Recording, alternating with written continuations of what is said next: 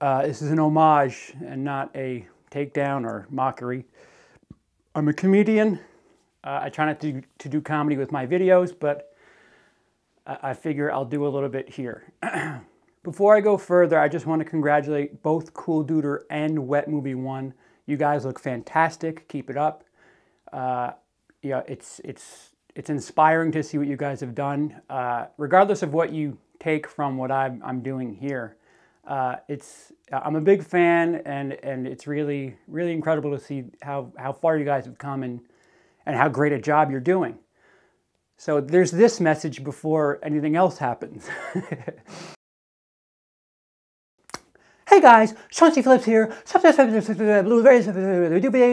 Like button. Hey guys, Shawn Phillips here. First film I got is called Clerks. It's directed by Kevin Smith. It's about a guy who one day finds out that he has to go into work even though he's not supposed to go to work. He goes and his girlfriend brings him food and they talk about sex and stuff like that, and he leaves change on a counter, and there's cats in the building, and there's a whole bunch of stuff and things like that. And then his neighbor who works at the video store comes in and he makes customers really angry. And so they keep talking about how he's supposed to play hockey later on in the day. He's not supposed to be there. So he comes up with this plan to still play hockey even at the store. And he's having problems with the front door. It reminds me about a time once when I was a little kid and I would go to the movie theater and I actually saw this and I would think, oh, how good a movie this would be if I was an adult.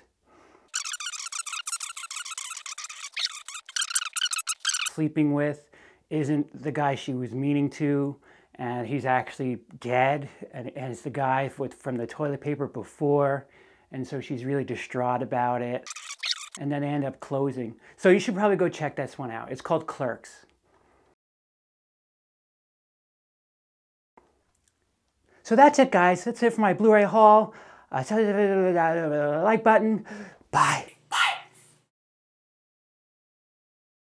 Another person I'm a pretty big fan of, I guess, competing with. I don't know, but we both cover movies, and he actually does both things. He goes on these explorations and he covers movies too. John Flickster.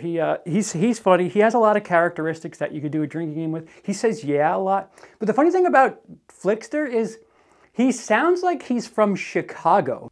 He has that draggy A of a Chicago accent. And he kind of says yeah. He says yeah a lot. Yeah. I'm watching this movie because I need to go to my happy place. Yeah.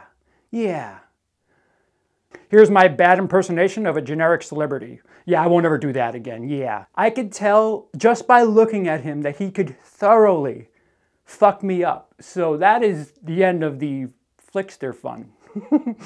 Big fan, John. So yeah, don't kill me, John. Yeah. Develop an Indiana accent or go move to Chicago. All right, guys, thanks. Again, just having a little bit of fun. No harm intended. We're gonna have another video coming up where I have fun with a couple of the out and abouters. Brendan, you're next.